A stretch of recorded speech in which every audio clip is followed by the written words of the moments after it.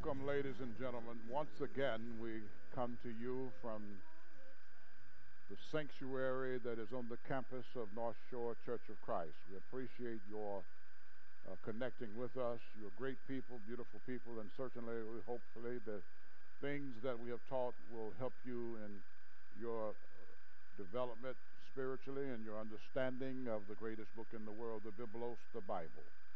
I'm Terry Atwater, Minister Emeritus at the North Shore Church of Christ. Our minister is Brother Brooks Griffin. We certainly appreciate being able to deliver this series to you.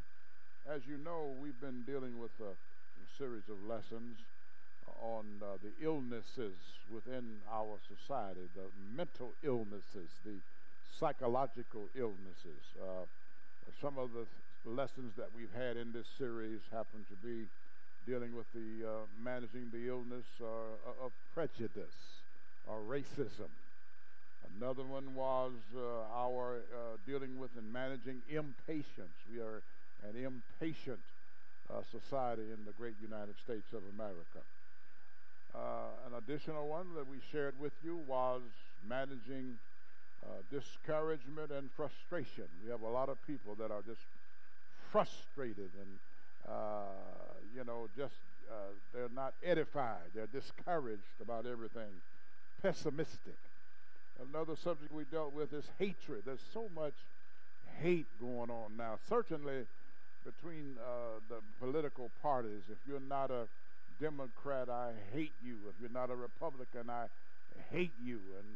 But that hatred leads to some other sins that we just don't want to allow to happen to us. Another lesson that we dealt with was worry. We're worried about everything. Though we have food on the table, we have changing clothes, we have television in every room, though we walk around with our cell phones, we're still worried about things. Another illness that we have is fear. We are fear. There's two kinds of fear. There's the fear where you respect God, but then there's a fear where you're just afraid of everything, afraid of yourself, afraid of those around you. Of course, that sets up mistrust. So those are some of the illnesses. And then we're going to deal with another illness that we have in our society that I think, you notice that the illnesses that we have, all of these can be helped by Jesus. Jesus is the answer. You try going to your psychiatrist, and he can only do so much. Maybe you put more money in your bank account, and that only does one or two things. But you get some more clothes. You travel and take a vacation, call yourself relaxing, but that doesn't really solve the problem.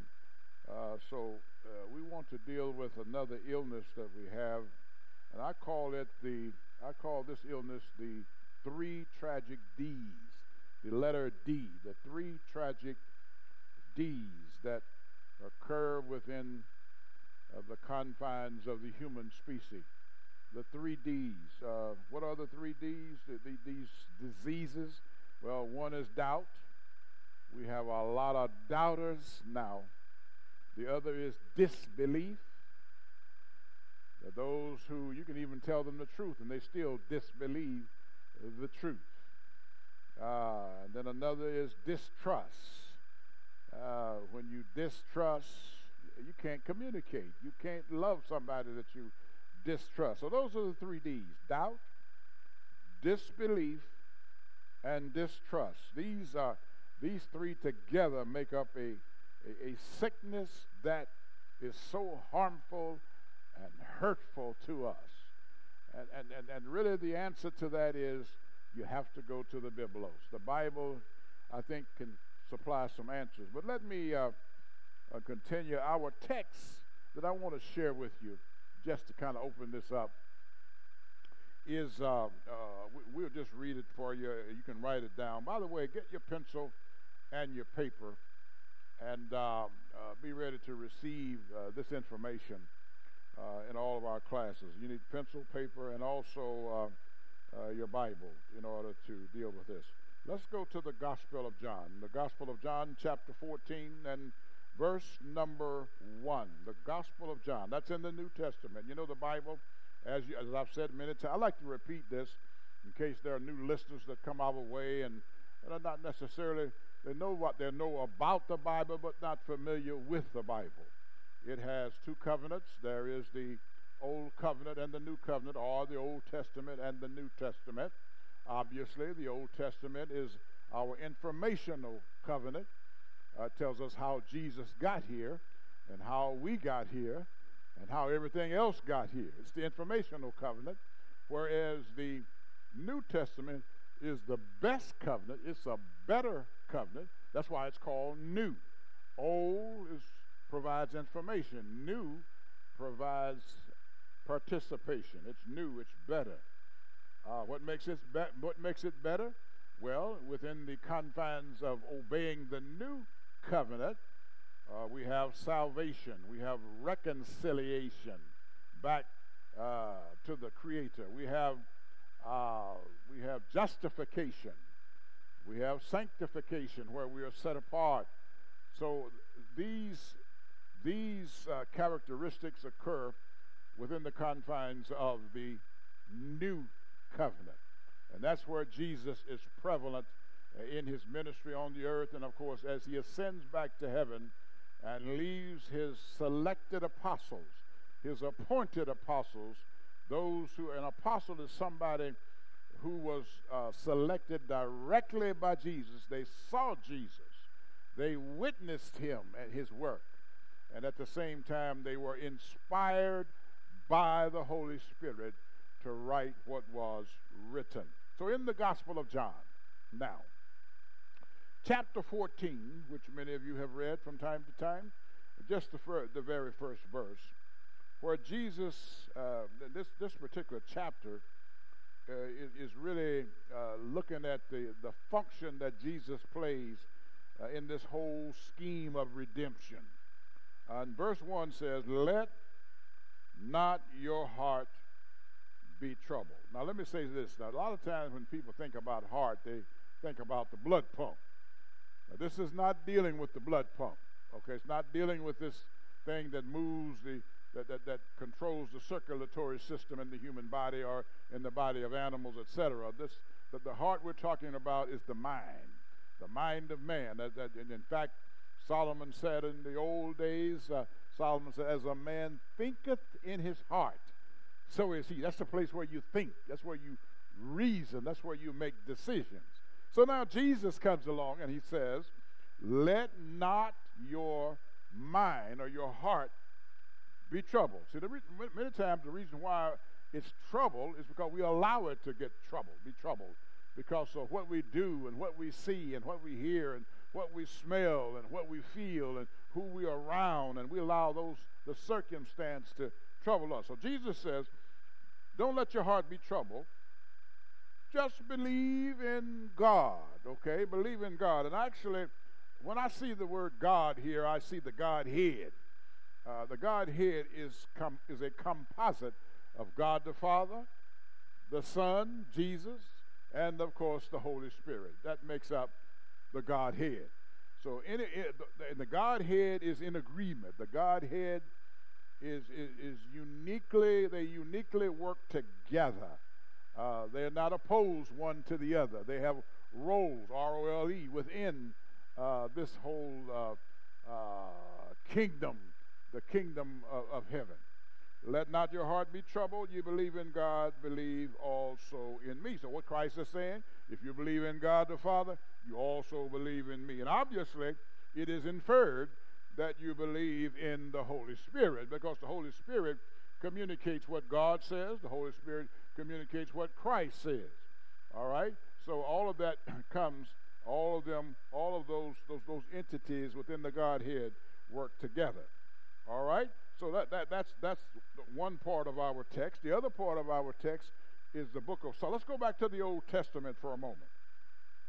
Back in the Old Testament, let's just read that one right quick, and then we will proceed with our study for this particular lesson, the tragic 3 Ds.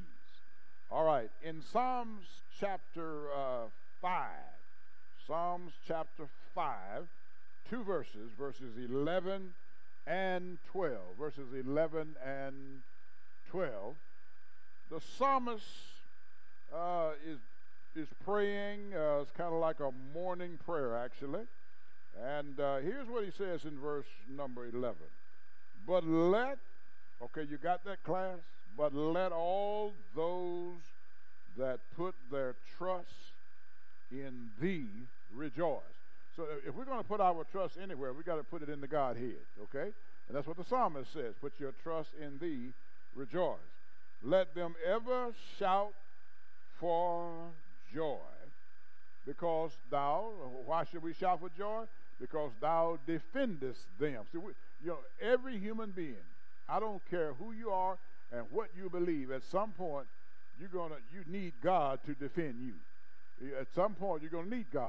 You're going to need the Godhead. Let's put it this way. I like to use the term Godhead, so we don't leave Christ out, nor do we leave the Holy Spirit out. You need the Godhead to defend you. Your keys that you lock up your house or that you lock your car with, there's going to be a time where they won't defend you.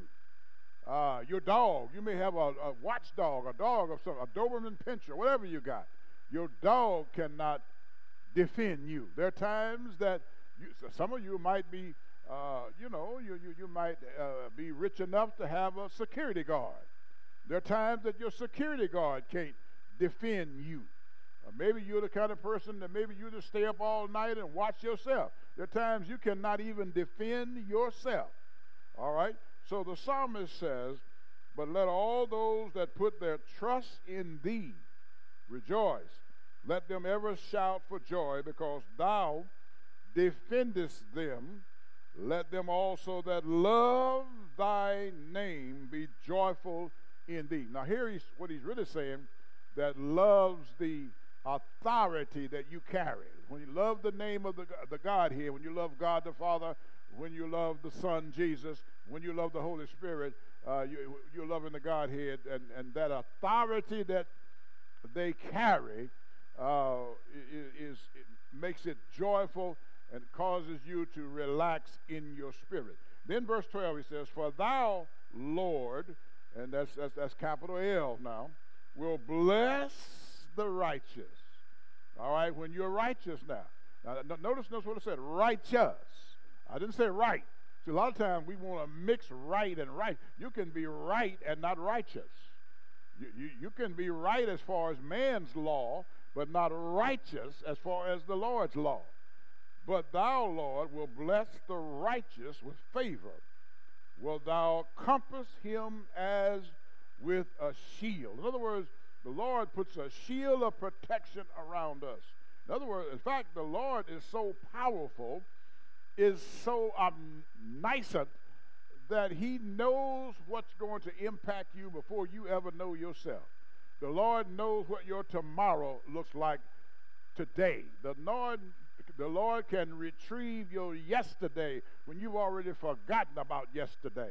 That's how awesome the Lord is. All right, so in managing these three tragic deeds, that's doubt, that's disbelief, and distrust, there is something that is foundational about these three Ds. And what's foundational, Atwater? All right, write this down. Number one, when you have doubt, disbelief, and distrust, that is a foundation of fear. See, doubt causes fear. Disbelief causes fear. Distrust causes fear. And many times the fear that we have is unnecessary. It's unnecessary, but because we have allowed doubt to creep in, we have fear. Also, these three Ds, they set up anxiety or worry. Many of our worries is because of doubt. We doubt what the weather is going to be tomorrow. So we start worrying. Here it is today. The ground is dry. It might be cloudy, but the ground is dry. We worried about, are we going to get 1 inch of snow or are we going to get 6 inches of snow? So we worry about tomorrow instead of living today. Because you might not even see tomorrow. So anxiety sets up because of this. Also, something else, these 3 D's are foundational of, and that is grief and gloom. Some people are just gloom. They're never positive about anything. Even when they smile, they look gloomy. They look like they're grief-stricken. Even you can give them a gift, and they thank you for this gift. I hope I can enjoy it. Goodness gracious, they didn't have to. You did not have to even be given the gift. Okay, so grief and gloom. So fear, anxiety, grief and gloom are the foundational results of the 3 D's of doubt, disbelief, and distrust. All right, then, obviously, at the beginning of this particular study, then what's the solution? What's the solution to doubt? What's the solution to disbelief? What's the solution to distrust? The Apostle Paul. I have to always, when I mention Paul, because I know that there are people in our world that teach that Paul was a rebel rouser, and that Paul is someone that you can question. And they get on Paul. See, Paul wrote most of the New Covenant. He wrote about 13 books in the New Covenant. He wrote everything. He wrote Romans, 1 Corinthians, 2 Corinthians, Galatians, Ephesians, Philippians, Colossians, 1 Thessalonians, 2 Thessalonians. He wrote Titus, Philemon, Hebrews, and Hebrews. Paul wrote all of those books. And so Paul many times is questioned because he's not Jesus. I've heard people say, I believe Jesus, but I don't believe Paul. Well, let me share something with you. Everything that Paul wrote, he was inspired by Jesus. He didn't write out of his own philosophy. He didn't write out of his own opinion. But he wrote what the Holy Spirit inspired him to write. That's why we say the Scripture is an inspired word of the Godhead. All right? And what Paul wrote was inspired. And Paul wrote, so what's the solution to doubt, disbelief, and distrust? Paul wrote in his first book, the first book that he wrote, that's listed in the New Testament, is Romans. Chapter 10, verse 17, which says that faith cometh by hearing, and hearing by the word of God. So what's the answer to doubt? You need faith. But let me use some specificity here. Not just man-made faith, not just earthly faith, but you need that heavenly faith, that New Testament faith that Christ, that God, and that the Holy Spirit offers. And how do you get that faith? By the word. Faith cometh by hearing, and hearing by the word. You don't get it by what somebody else experienced and what they tell you, what your mama said and your grandmama. Some people say, my grandmother told me. No, but just because your grandmother only shared with you what she knows, okay? Your grandfather, your father, that faith is earthly. The faith that I'm talking about is the faith that originates from the portals of glory or heaven. So, as Paul said, faith cometh by hearing, and hearing by the word of God, or the Godhead. Now, there is a result when the faith that the Bible, the New Testament offers, when that faith is gone, when that faith is missing. Now listen to me, class. I'm trying to help you and get you to a point where you'll want to just obey Jesus and do what he says and not try to question it. You know, this is, for instance, we have right now the Constitution of the United States of America. And for the first time, every time somebody goes to the Constitution and try to implement and enforce the Constitution. You got somebody that wants to file a lawsuit, an appeal, and want to read into it what's not there. Our former president, he was an insurrectionist. He contributed to anybody that contributed to insurrection. They are not worthy to run for an office in the United States of America, period. They're definitely not worthy to run in a federal office, that's for sure. And they shouldn't even be running in a state office, okay? Because they are insurrectionists. They are not for the unity of diversity and the unity of equity and the unity of inclusion. They're not worthy to be participants in the democracy. They want something like an autocracy or a dictatorship. So consequently, they do not have the faith that the New Testament suggests. All right, but when the faith that Christ offers, the faith that God offers, and the faith that the Holy Spirit offers, when that's gone, let me tell you what happens. I'm going to give you 5 things that happen when that faith is gone. The result of, I guess you might say, the result of faithlessness. The result of faithlessness. When you don't have the New Testament faith. You notice in my teaching, I emphasize New Testament faith. I emphasize New Testament Christian.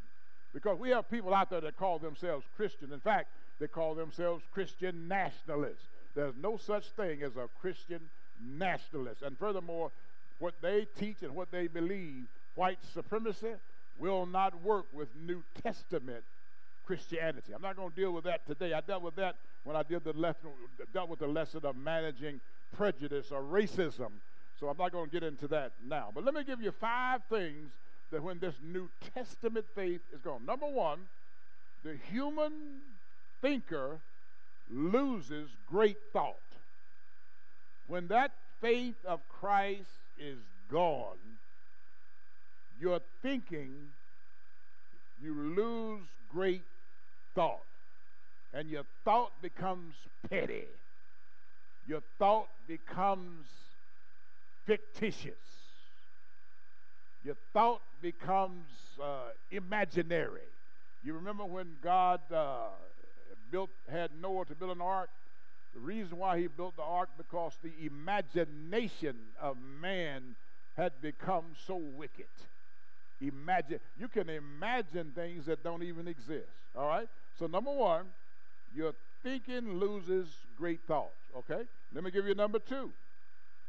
The human worker loses his greatest motive. In other words, when you lose your motive for working, you don't work with meaning. In other words, you take a football team. I think that's a problem with the Bears. They've lost that motive for really working to win. You lose the spirit of winning. When you lose so much, you think losing becomes a part of your psyche. The same is true in life. When you don't work, you fail. See, the one way to not fail is to work. Work constructively. Work your plan and plan your work. You have to do that. All right? But when you lose the motive, that's the motivation to work, then you got trouble on your hands. All right, let me give you a third area when faith is gone, when the faith is gone. The sinner loses his redemptive source. In other words, didn't I tell you that the New Testament has salvation, it has reconciliation, it has redemption? That's where you get redemption, is in Christ. But when you lose the faith, then the redemptive source is gone, and you cannot be redeemed. You just cannot be redeemed until he that believeth and is baptized shall be saved. So if you don't believe, or if you don't have faith, you can't be saved. All right. So keep that in mind. All right, let me give you a fourth area. When you lose that faith, that New Testament faith in Christ, the human sufferer loses great security. All right? You ever seen somebody, they got double keys, they got double locks, they got a dog on top of it, and then they might even have a security guard, leave lights on. When you lose faith, you are let me use street language. You're scared, okay? you become a scaredy cat, because you've lost faith in everything. All right. So when the faith in Christ is gone, the human sufferer loses great security. All right. Let me give you the fifth one. When you lose that faith in Christ now, that faith in God, and even that faith in the Holy Spirit, the writings of the Holy Spirit, then the human mortal loses great hope. And let me say something to you, class. When you lose hope, you're in a very dangerous, vulnerable position when you lose hope. So when the faith in Christ is gone, the human mortal loses hope. And that is the key to suicide. When you become hopeless, you set up yourself for suicide. So now let me go to another phase here and share with you the action of faith, the New Testament faith, on the human life. What is the result of having faith do for the human? I think I'm going to give you about 7 areas where faith works on the human. Number one, when you have this New Testament faith, the action that takes place, number one is you will stand by faith. In other words, if you don't stand for something, you'll fall for anything. So you'll stand by faith. All right, a passage of scripture you could use would be 2 Corinthians chapter 1, 2 Corinthians. Now that's 1 Corinthians, and then there's 2 Corinthians. I believe the former president called it 2 Corinthians. That shows he's not really familiar with Holy Writ, though he wants to pretend that he is. See, you can't lie about the Bible. When you start lying about the Bible, people like me are going to challenge you on that. All right, 2 Corinthians chapter 1 and verse 24. You stand by faith. That's an act that you'll stand, and faith will be the reason that you stand, and that will be the impact on your life as a human. All right. Obviously, if you stand by faith, then when you will also walk by faith. All right. Again, in 2 Corinthians chapter 5 and verse 7, we walk by faith and not by sight. In other words, we walk by what we don't necessarily see because we are relying on Christ to guide us and protect us. Even when I deposit my money into the church treasury, I'm giving it because I have faith in Christ that is going to benefit the kingdom of Christ in some way. All right? So we walk by faith. And what else? Well, the action of faith on the human life is we endure by faith. Let's for a moment flip over to the book of Hebrews. All right? Hebrews, James. Right before James is the book of Hebrews, chapter 11. I love chapter, I think we all love chapter 11 because faith is defined in chapter 11. And Romans chapter 10 tells you how you get it. All right? But in chapter 11 of Hebrews and verse 27, let's go to verse 27. All right? In verse number 27, it talks about how that it's really dealing with Moses, okay? And it says that by faith, now watch this now. I'm going to give you got it now? Hebrews chapter 11, verse 27. By faith, that's Moses, he is the antecedent of Moses. You notice up in verse 24, the discussion on Moses began where it says, by faith, Moses in verse 24, when he was come to years, refused to be called the son of Pharaoh's daughter. You know, he grew up in Egypt, but because he had faith in the Godhead, he refused Pharaoh's instruction and Pharaoh's doctrine and Pharaoh's lifestyle, okay? But in verse 27, by faith, he even forsook Egypt. He left Egypt, not fearing the wrath of the king. In other words, when you get the faith of God and the faith of Christ and the faith of the Holy Spirit, you will not fear the government, all right? You won't fear the government. So by faith, he forsook Egypt, not fearing the wrath or the anger of the king, for he endured, all right? So when you get this New Testament faith working in you, you will endure as seeing him who is invisible. In other words, you will endure because you know Christ is the protective shield around you, okay? Now, since we're in Hebrews, let's see another impact that this New Testament has on our lives. Let's look at verse 33. Go down to verse 33. Now, in verse 32, you find that several people were mentioned who had this God-based faith. There was Gideon, there was Barak, Samson, Jephthah, David, Samuel. They are all named in verse 32, okay?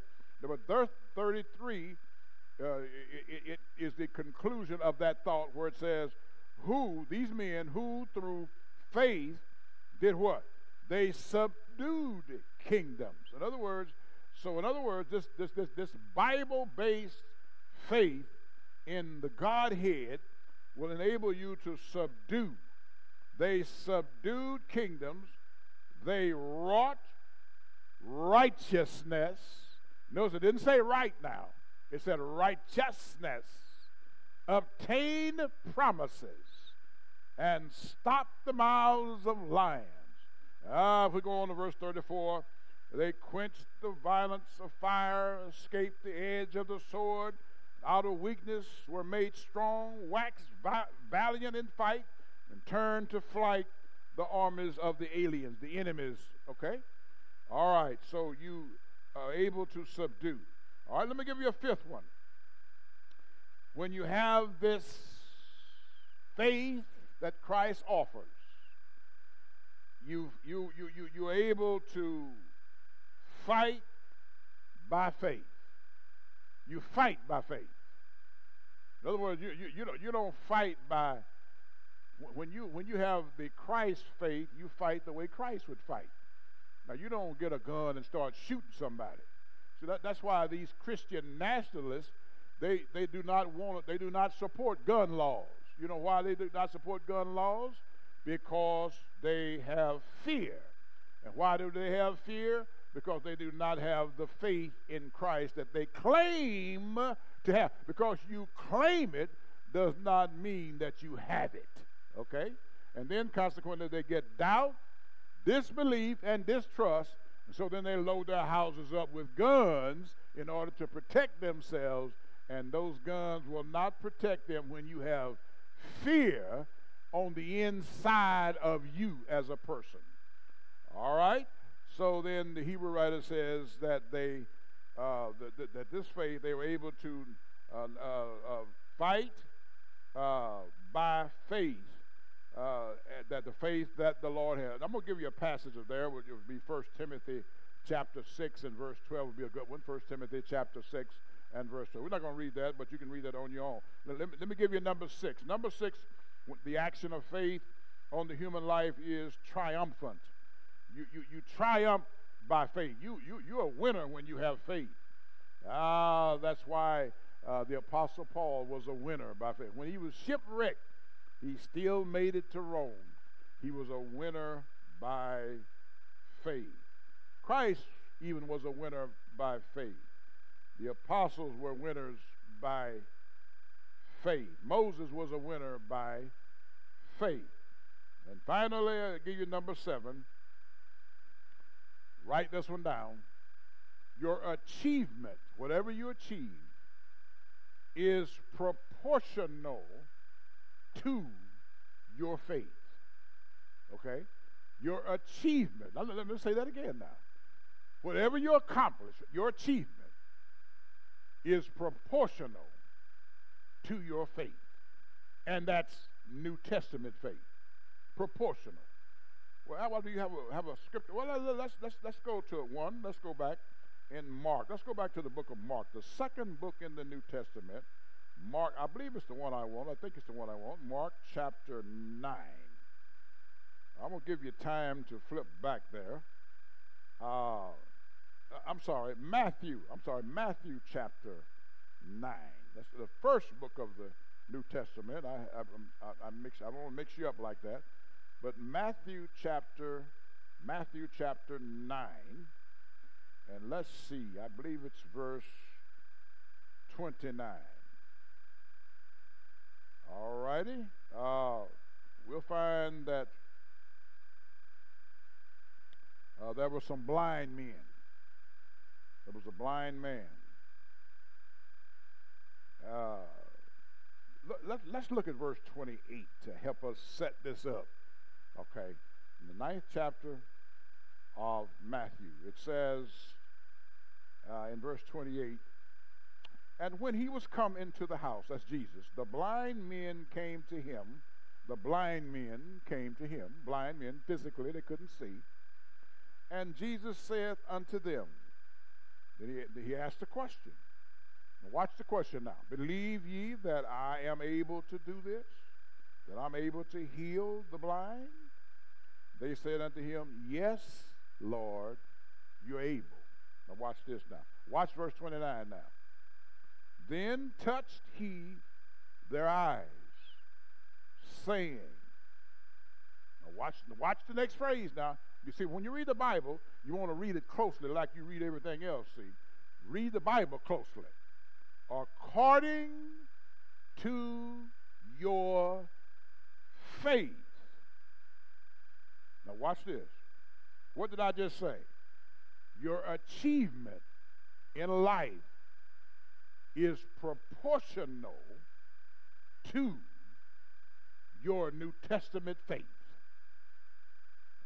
If you have little faith, you'll have little achievement. All right? That's very, very, very basic. Small faith, small result. Big faith, big result. Your achievement is proportional to your faith. Ah, Lord have mercy. I'll never forget when we were starting to build our building, I had to encourage the people, your achievement is proportional to that New Testament faith that you have. If you think like $1,000 person, you get $1,000 result. All right? That's what it boils down to. If you go into a class in high school or in college and you think like a C student, that's about what you will achieve. You think like a D student, that's what you achieve. If you go in there thinking like an A student, that's what you will work to achieve, is an A student. All right? So Jesus said, according, in verse 29, now watch this now, according to your faith, men, be it unto you. And watch this, in verse 30 it says, and their eyes were opened, and Jesus straightly charged them, saying, see that no man know it. Sometimes, when you get a blessing, you don't have to tell everybody your blessing. Just tell them that you had faith in Jesus. How Jesus did it, I can't explain how he does it. Okay?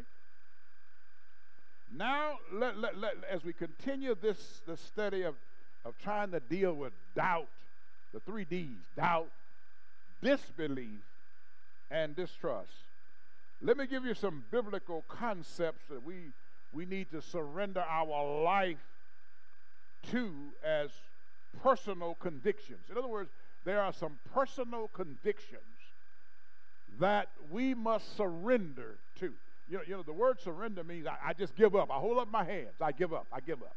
You need to give up certain things in order to deal with doubt, the 3 Ds, doubt, disbelief, and distrust. All right? I'm going to give you about 7 or 8 of these, okay, that you need to surrender to. All right?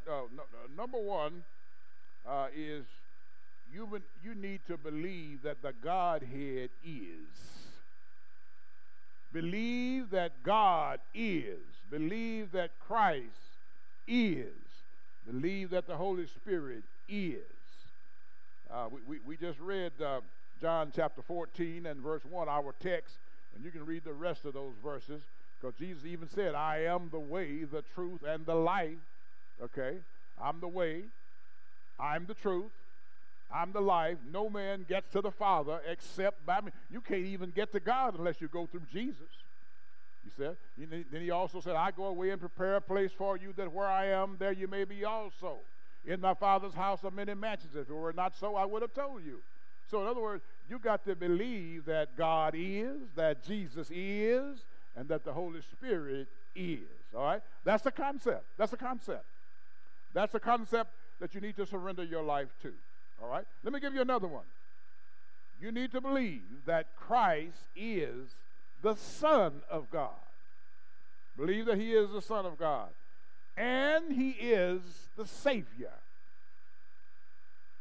I'll give you a passage of scripture for that. It will be 1 John chapter 4 and verse 14. 1 John. Now, we were reading in the Gospel of John, but now in 1 John, the Epistle of John, letters that John wrote 1 John, 2 John, and 3 John. In 1 John chapter 4, verse 14, believe that Christ is the Son and the Savior. That's a concept you need to believe, okay? You know, see, some things you just believe when it comes to Christ. You know, don't try to explain it, okay? See, right now, you can't even explain how your stomach works, but it does. I tell you one thing, you don't put any food in it, it'll tell you that you need some food, okay? So there are many things we cannot explain. We really can't explain how a transformer works. You know, when the power company sends out power at 115,000 volts and it's transformed down to 120 volts for your house, we can't explain how a transformer works. We can't really explain how bones grow in the womb. We can't explain how a black cow can eat green grass, produce white milk, and yellow butter. We can't explain it, but it happens. We can't explain how the rainbow appears in the sky. We can't explain it, but we see it. So some concepts you have to just believe, because God is, Christ is, and the Holy Spirit is. All right? Let me give you a third concept that you need to surrender to. And that is, believe that the inspired word, now watch this now, that the inspired word of the Bible is the only inerrant guide, is the only guide that has no errors for life and heaven, to guide our lives and for heaven. I think I better give you a passage of scripture for that one. All right, let's go to 2 Timothy. 2 Timothy. You know, there's 1 Timothy, and then there is 2 Timothy. All right? All right, let's go to 2 Timothy for just a moment. Chapter 3. Verses, let's see here, verses 16, 2 Timothy chapter 3, verses 16 and 17. All right, everybody ready? All right, this is very important, okay? Now watch this now. Now, you need to give up your life, surrender your life to these concepts. Here's a concept you need to surrender to, and that is the inspired word is the inerrant guide for our life and for heaven, okay? Now, what does he say in 2 Timothy chapter 3, verses? This is Paul writing to his son in the gospel, Timothy. Paul is inspired to write this, by the way. Paul is not writing out of opinion. He's not writing out of philosophy, not writing out of what mommy told me or grandmother told me or what my preacher told me. He's writing of what Christ told him to write. What did he write in verse 16? All Scripture, not some, but all Scripture is given by what? Inspiration. I've been saying that all along. All Scripture is given by inspiration of who? Of God. And is profitable for what? For doctrine, for reproof, for correction, for instruction in being right? No, in righteousness. Verse 17, that the man of God, that's the minister, Timothy. That's the minister. See, we got a lot of ministers that do not meet this qualification. That the man of God is the minister, the one who is ordained by the Lord, sanctioned by a consensus of the members within a congregation of the Church of Christ. All right? That the man of God may be perfect, that means mature, thoroughly furnished or equipped unto all good works. Got that? All right, okay. All right, hopefully you got that. All right? Now let me give you another concept that you need to accept and you need to believe. So just surrender. Just surrender, okay? All right, what is that concept, Terry? Well, believe that Christ has one church and salvation only is in it, and I am a member of it. You need to reach that concept that Christ only built one church. Salvation is in the one church, and that I'm a member of it. Everybody got that? Matthew 16:18, Christ said, upon this rock I will build my church. Now notice something. Christ didn't say, I'm going to go out and get some contractors to help me to build this church. He didn't go out and say, I'm gonna get Joseph and Mary to help me build this church. He didn't go out and say, I'm going to get John and James to help me build this church. He didn't go and say, I'm going to call Moses from the grave to help me build this church. No, Christ said, I will build my church, and the gates of hell shall not prevail against it. Hell will have no power over my church. Hell refers to Hades. So in other words, the grave and death nor sin will have an impact on the church that Christ built. All right? And then you can also check it out in Ephesians chapter 5 and verse number 23. So that's a concept. All right, let me give you the fifth concept. That you must surrender your life to in order for this New Testament faith to work in your life. That Christ faith. That is, believe there is a heaven to seek, a hell to shun, and a heaven by selection. All right? Let me say that again. There is a heaven to seek, a hell to stay away from or shun, and heaven is my selection. That's a concept you need to buy into. See, there are a lot of people there's some people that believe that there is heaven, but there's no hell. Okay? Now let me tell you something. There's always a type and an anti-type. Whenever you have a winner, there is a loser. When you take your hard-earned money and you go into a casino and you lose it, somebody else will win it. When you win, somebody else loses. When you go to an NFL game, we're getting ready for the Super Bowl, somebody will win and somebody has to lose. When you get into politics, somebody wins, former president, and somebody loses. We got a former president he's trying to run again, and he's already said, if I don't win, it's rigged, it's fixed.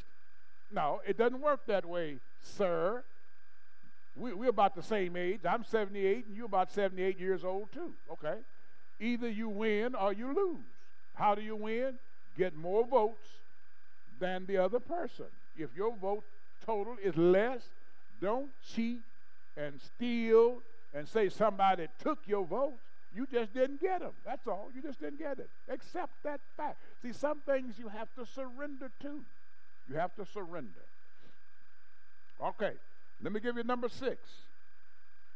Believe, this is a concept that you need to surrender to, that my real purpose is to glorify the Godhead.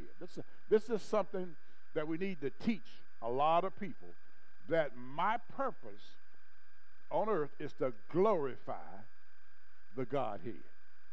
If you call yourself a New Testament Christian, your purpose is to glorify God.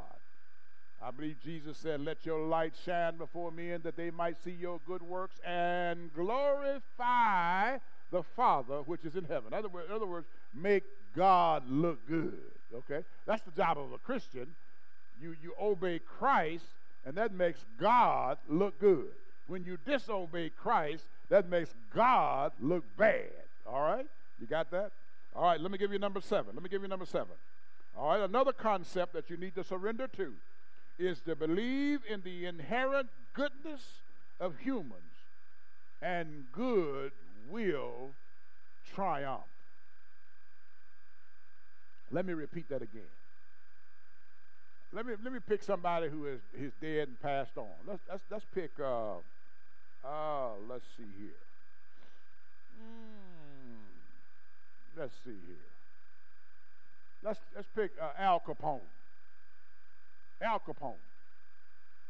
He was a professional criminal. But you know, there was some good in Al Capone. Yeah. There's inherent good in all people. Okay? Let's take Adam and Eve. There was inherent good in Adam and Eve. They both sinned, and they both were evicted from their paradise, but there was an inherent good in them. So let's put it this way. There is some good in the worst of us, and there is some bad in the best of us. But I like to focus on the positive side, that there is inherent goodness in humans, and the good will triumph. In other words, even when you take a bad person, there have been people who said they don't even believe in God, but you let them get on their deathbed, they'll start saying, my God, my God. There is goodness, and goodness will triumph in all human beings. Okay? And then I'm going to give you number 8 now, as we move toward our conclusion in this lesson. We need to believe that the Godhead hears righteous prayer. When the righteous pray, see, God doesn't hear sinners pray. In other words, God doesn't respond to a sinner's prayer. What God responds to is that when a sinner is praying, what you need to do is get rid of your sin. You get rid of your sin by hearing, believing, repenting, confessing Jesus is the Son of God, and being baptized to wash away your sins. Baptism remits your sins. That's what the book says. That's the plan. Remits your sin. Baptism does. Right teaching, baptism remits sin. Let's say that again now. Righteous teaching, baptism remits sin. He that believeth and is baptized shall be saved, and he that believeth not shall be damned. Okay? All right. So when you pray, believe the Godhead. Believe what the Godhead can provide for you. Believe that the Godhead is the providence will fulfill, that the providence of the Godhead will fulfill. And believe that the Godhead will meet every promise. See, the Godhead makes promises to us, and they will be met. The Godhead is providence to us, provides for us. And the Godhead not only provides, the Godhead will fulfill that which is promised. All right? Now, let's look at 3 areas as we kind of close this lesson out. 3 or 4 areas like this. There's 3 three ways that our faith needs to be directed. Number 1, we need faith in the Godhead. Write that down, class. Number 2, you need faith in others. And number 3, you need faith in yourself. And finally, you need to have faith that you are saved by Christ. Okay? Those are 4 faiths that you need. That's the 4 manifestations of New Testament. There's only one faith, but the manifestation of the faith is it should be manifested such that you have faith in God, you have faith in others, and you have faith in yourself, and you have faith that you're saved. Okay? Let's talk about each one of them right quick. Faith in the Godhead. Okay? Number 1, what about the Godhead should I have faith in? Well, the person of the God. See, the person of God. God is a personality. The providence of God. I should have faith in the providence of God. I should have faith in the promises of God. I should have faith in the power of God. I should have faith in the presence of God. And I should have faith in the precepts of God. Okay? That's how my faith should work when it comes to the Godhead. All right? Let's talk about others now. What about faith in others? How do I get that in place? Well, Christ had faith in others. How do you know that? When he gave the Great Commission, he told his apostles, go into all the world and preach the gospel to every creature. He that believeth and is baptized shall. So in other words, he had faith that they would do it. Okay? So you got to have faith in others. When we work in the church, you can't work in the church and say, I'm going to do it all by myself when you don't know what you're talking about, don't know what you're doing. You got to learn to have faith in others who may know more than you know. Okay? In our recent succession, we're here at North Shore. I'm now a minister emeritus. I had to place faith in a young man that he can do the job. You know, you got to put faith in others. All right? Christ did. Barnabas did. In Acts, he put faith in the Apostle Paul. Love will result in faith in others. In other words, when you put faith in others, that's how love is generated. You know, people always talking about, well, I love you, but you don't have faith in them. Now, you can't love somebody that you don't have faith in them. Okay? Ministers, elders, deacons, and members, in general, you got to have faith in others. Okay? And now what about yourself? Well, I must put that in place, that I have faith in myself. Paul did. Nehemiah did. Nehemiah had faith in himself. Joshua and Caleb, they had faith in themselves. Caleb said, give me this mountain. You know, Caleb could have asked for the fertile soil of the valley, but he said, no, give me this mountain. I want a mountain. Joshua, what did Joshua say? As for me and my house, we will serve the Lord. In fact, Joshua said, choose you this day whom you will serve, people, but as for me and my house, we will serve the Lord. Okay? And then finally, the faith that I am saved.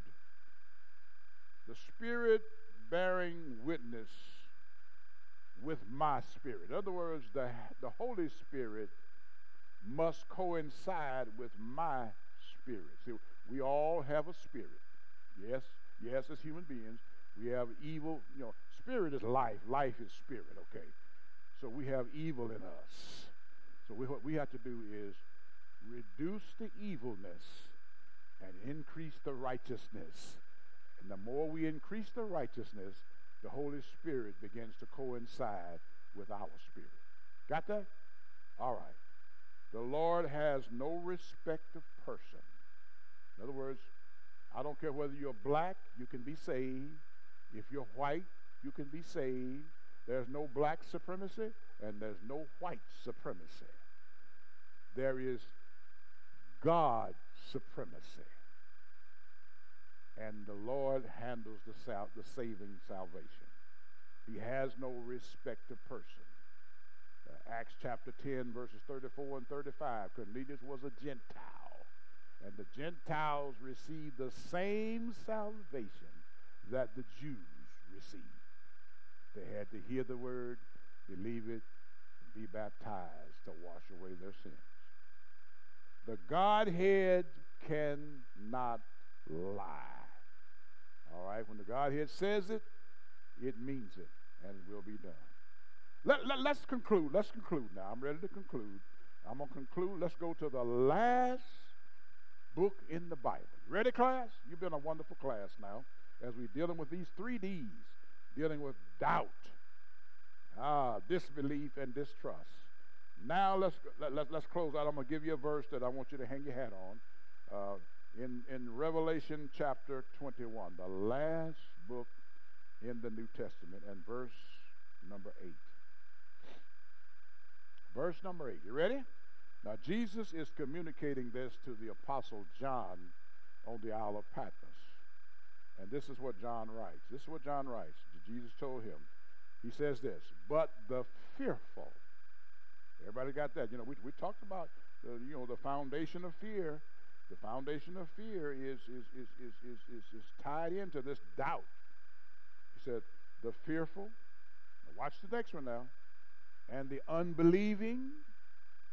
See, that's the faithless. Unbelieving. All right. Then he goes on to say, the abominable. Some people are just abominable, just bad rascals. Then what? The murderers. You don't have to just murder somebody with a gun or, hit them over the head with a hammer. You can murder them by your tongue. Okay, the murderers. And what? Whoremongers. All right, what else? Sorcerers. What else? Idolaters. There's an idol we all have. There's an idol that we all have. Let me hold it up. I'm going to hold it up. Let me hold it up. This is an idol that we all have. This is an idol we all have called a cell phone. You don't want to lose it. It has become an idol. And it is actually hurting our nation because on this is where you hook into the social network. And the social network, you don't know where it's coming from. And this is why we're having so much disruption in our society and in our political processes. Because everybody can communicate on this thing. This has become an idol. Okay. Now he goes on to say, an idol, idolaters. And then watch this next one now. All liars. Okay? That's big lies, small lies. That's white lies. That's unintended lies. All liars. Now what's the result, Jesus? What's the result? Shall have their part in the lake which burneth with fire and brimstone, which is the second death. Your first death is when you go to the cemetery. And then you'll be resurrected. And the second death is if you go to hell. How can you avoid going to hell?